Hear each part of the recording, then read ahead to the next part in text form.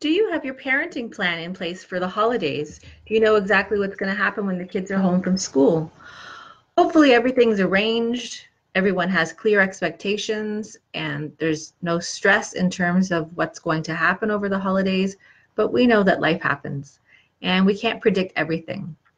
So what if, yeah, you do have a parenting plan in place, but what if one of the parents needs a little added flexibility?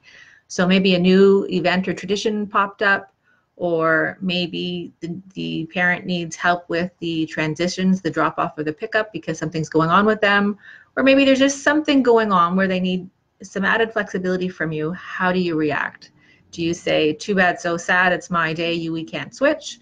Do you say, too bad, so sad, pick them up, drop them off, and if you can't do it, I guess I'll keep them? No, of course you don't. What you think about is, what's the big picture here? What's in the best interest of the children? Is there this specific new event something that the children would like, and why would you stop it, really? I mean, unless it's really interfering with your plans, if there's a possibility that you could switch days with the other parent, why not? Why not create goodwill and a sense of peace and a sense of appreciation in the other parent that you're actually listening to them and you're allowing them to change the schedule without any drama, because who needs drama at this time of year?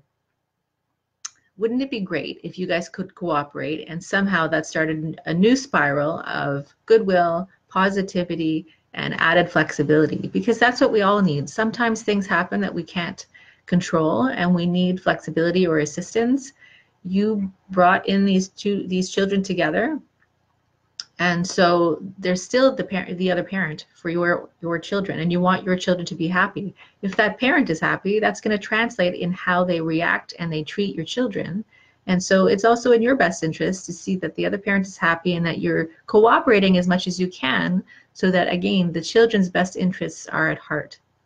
And if you don't happen to have a parenting plan in place as we're approaching Christmas, the courts are full of people that are battling it out. Don't be one of those people. Go to a mediator, try to settle as amicably as possible, and try to get to it as soon as you can, because you don't want that stress lingering and lingering till the very last minute. I wish you a very happy holiday season.